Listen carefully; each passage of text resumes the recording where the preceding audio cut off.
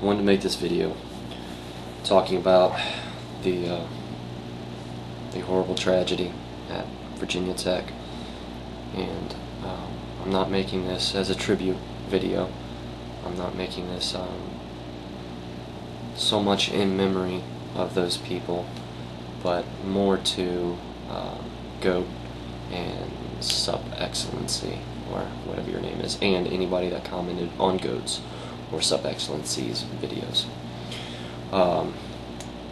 I believe that this Virginia Tech shooting incident, this horrible tragedy that is a tragedy, has become nothing more than a soapbox for you to stand up on and tell everyone how much you don't like prayer.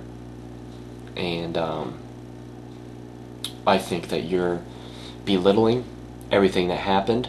I think that you are completely diminishing the fact that this tragedy occurred, and that people in America understand that it occurred, and they are saying that this was a horrible tragedy. Okay, you talked about Iraq a lot. I think both of you had points about Iraq, maybe not, but people have become somewhat insensitive to what is going on in Iraq because it has been going on for so long. Now, is that right? No, it's not. Okay? And please, do not take me as saying I don't support the troops. I do.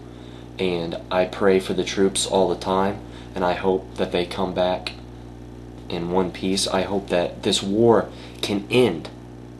I hope that we can withdraw our troops from there. But until we withdraw our troops, I pray that God will be with them. Okay? But now you say, why are you making a tribute video to this? Because there's hundreds of thousands of people that have died, or over 100,000 people that have died in Iraq since the beginning of the war. Is their life any less than these people at Virginia Tech? No, it's not.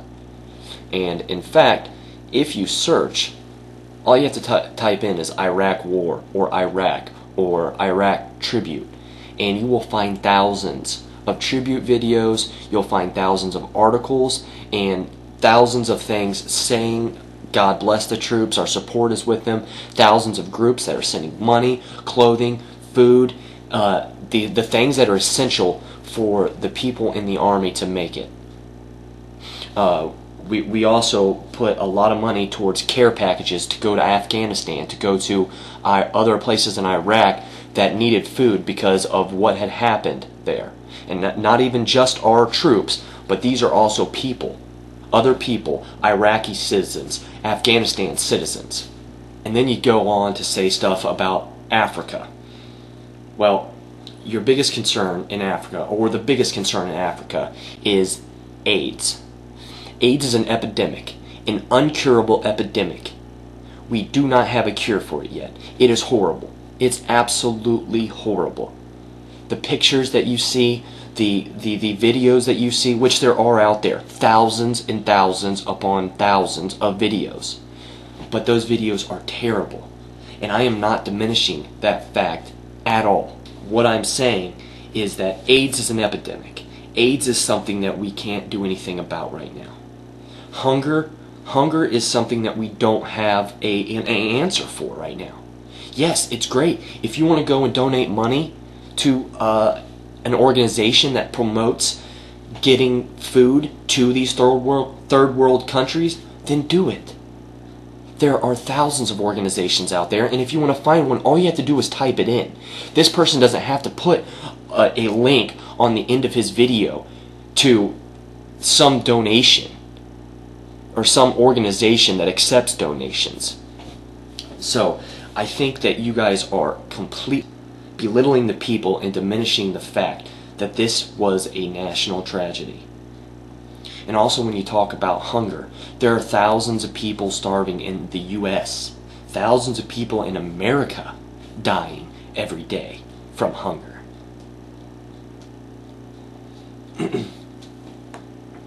Now, your final points, what your videos led up to, your meat of the argument is Why are you offering thoughts and prayers to these people and not sending them money?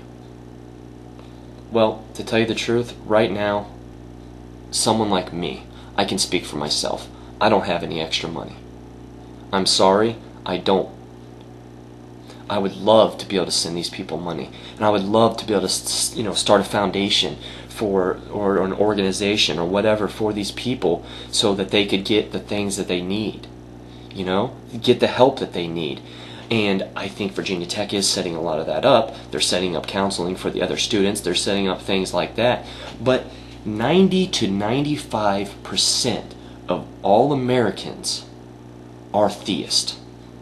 So you saying that prayer does not matter to these people is a rude and completely ignorant, irrational, and completely false idea. These people are comforted by the fact that other people in America are understanding that this is a tragedy, not understanding what they feel. We're not saying that we can understand what they feel. I could never understand that. I have never had anybody close to me killed in that way. But we understand that it is a tragedy, and we are offering our prayers and our thoughts to them. And saying that 9 out of 10 Americans, at least 9 out of 10, possibly 9.5 out of 10 Americans are theists means that there was probably, out of those 33, there was probably around 28 to 30 were Christians. So, in that being said, having thoughts and prayers directed towards those people would help them a lot. And now, in a theist view, thoughts and prayers help an extreme amount.